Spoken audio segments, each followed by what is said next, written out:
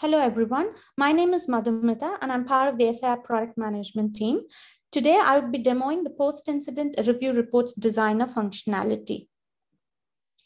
As a security admin, I would be able to create report templates and be able to assign them to security incidents conditionally.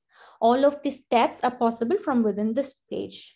Before we see how to build report templates, I would like to highlight that a report template can have branding, timeline, and template scripts as optional components within it. Now let's see how to build report templates. Here is an example of a report template that we have shipped out of the box. The rich text editor allows a lot of formatting options, and this sample report shows how rich the formatting can be. As a security admin, I can include all the fields in the security incident response form that are both standard and custom. Here is an example of how we have included short description within the report. In order to include data beyond what is present in this list, the security admin can use template scripts. Here is an example of a sample template script that fetches malicious observables, and we have referenced this in our report. Let us get back to the report to see how to include branding information. The security admin can include branding information by selecting one of the branding records that are available. Here is a sample branding record. The security admin can include header image, footer text, and the related positions. Now let us again get back to the report template to see how timeline information can be included within the report. This is how we include timeline information within the report. The timeline consists of all the activity logs within the security incident.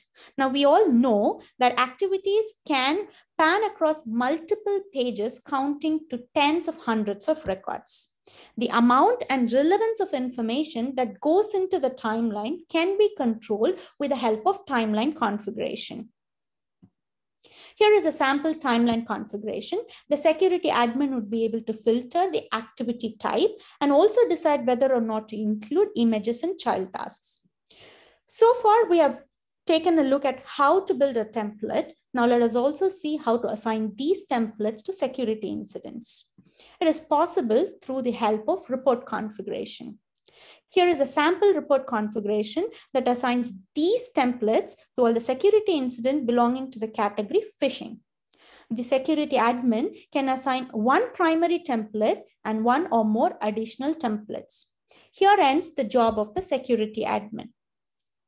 Now, when a security incident moves to the review state, the security analyst would be able to view and download these reports from within the post-incident review tab. By default, the primary report gets displayed, while the analyst can choose additional templates by clicking on the drop-down.